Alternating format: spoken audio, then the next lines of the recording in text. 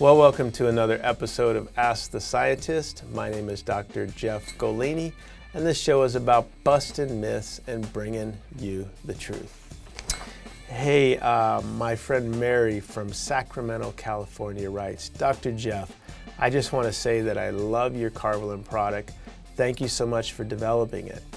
I just recently saw that EFX Sports has a product called Karbolyn Hydrate.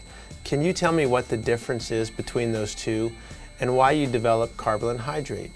Well, thank you very much. That's a great question. And thanks for using Karbolyn and supporting it. I'm glad you like it.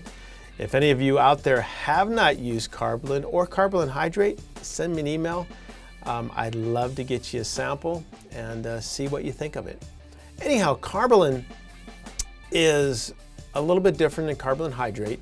When I first introduced Karbolyn as a sideline drink to football, basketball, track, one of the things I realized very early on is that it didn't contain any electrolytes.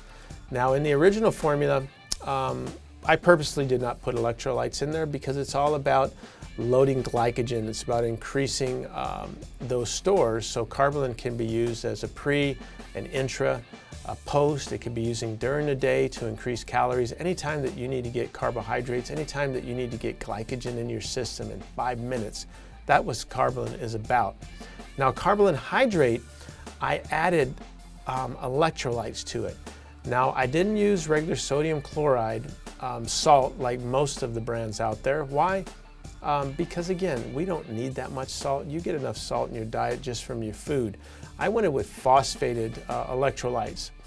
So it's a little bit less Karbolyn per serving because again, Karbolyn Hydrate is designed to drink throughout. It's designed as an intra.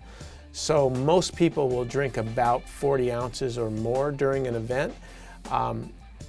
At that level, you're going to go ahead and get in the 50 grams of Karbolyn, but you're also going to get those electrolytes which are essential, especially now with football season starting. It's still hot. You know, again, you gotta hydrate, you gotta replenish those electrolytes, but you need glycogen. You know, so Karbolyn Hydrate will keep you fueled, hydrated. It will give you more energy, and most people, it will keep from cramping just from those electrolytes.